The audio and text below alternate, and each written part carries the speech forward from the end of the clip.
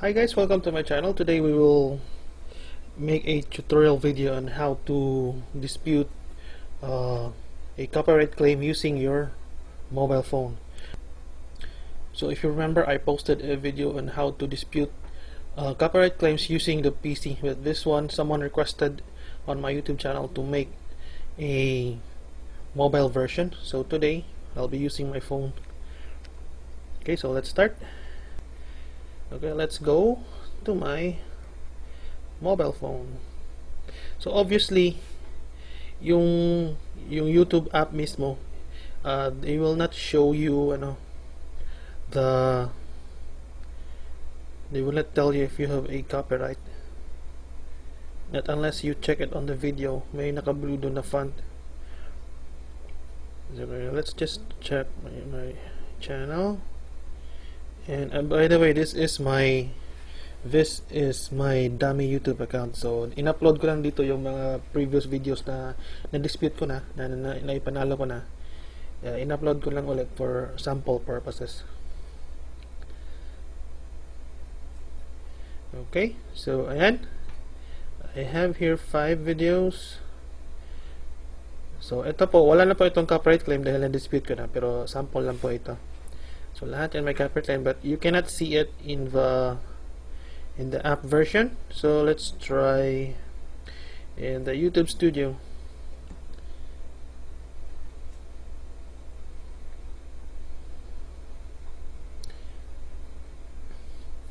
So yan, click new videos. So nothing, it does not show anything. Kahit saan mo gawin, wala. So what you will do is we will go to our browser. So type nyo lang studio.youtube.com. So I won't be showing that because that is easy. Then log nyo lang account nyo.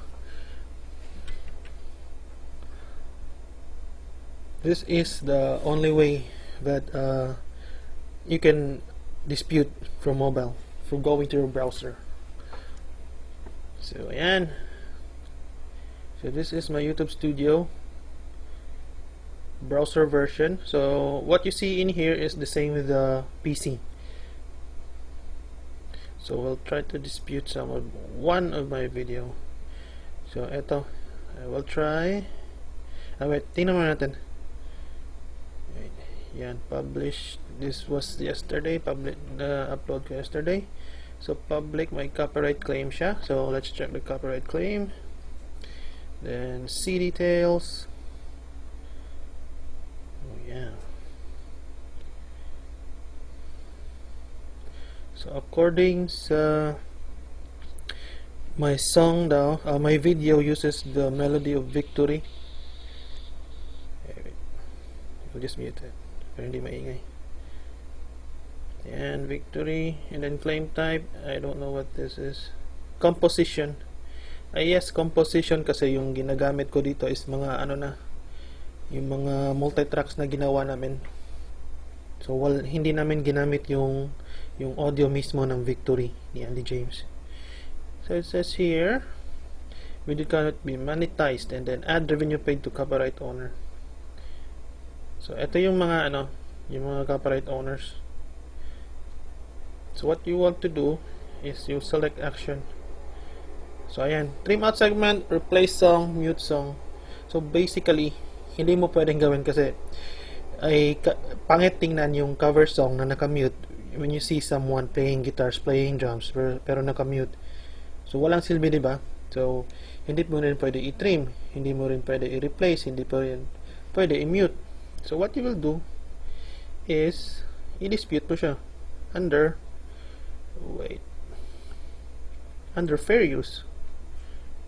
Yan ang hirap ng mobile kasi ang liit ng not like the PC na madali lang siya, hawak-hawak ka lang sa mouse. But anyway, let's go back to where we stopped. Okay, click copyright claims, see details, then select action. You're not going to do any of those, so we will dispute. So ayan,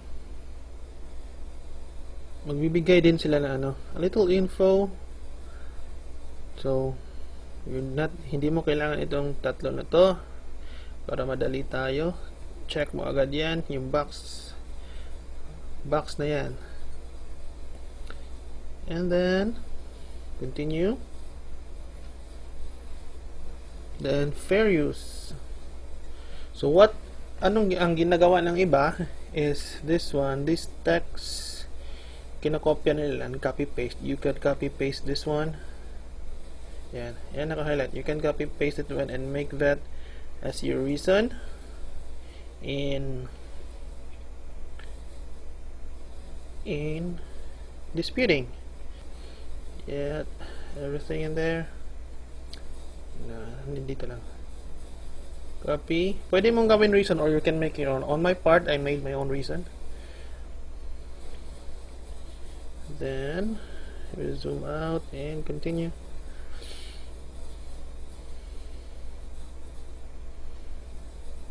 Then we're not going to be reading all of those. So if you have time, you read that. This is something with regards to fair use. Then you check that. I believe my video is protected under fair use. So continue. So select, type dito, select. So depende sa paano mo ginamit yung video, yun din ang ilagay mo na reason dito. So dance video, educational, and so on my part, ano kasi siya, cover song. So we'll do it. Check mo yung cover song. Then this one, yung sinabi ko kanina, pwede mo i-paste, or you can do the other one, yung business letter type. I will include it in the video description. You can copy paste it if you want to dispute it. So sample lang ito. So check nyo lang yung sa description later. Ang ginawa ko kasi dito sa reason ko is I was just being honest na kami lang gumagawa ng recorded tracks, hindi namin ginamit yung original audio. We recorded the bass parts, the guitar parts, the drum parts in our home studios. So basically, ang habol lang talaga dito is the composition kasi cover song siya. So after that, malagay ninyo yung reason nyo. You check all these three. And then, your signature. It can be your full name. In my case, usually ginagawa ko is my YouTube channel name.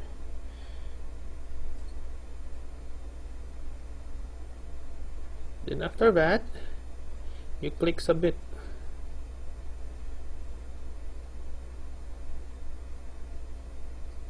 Yeah, medyo loading siya.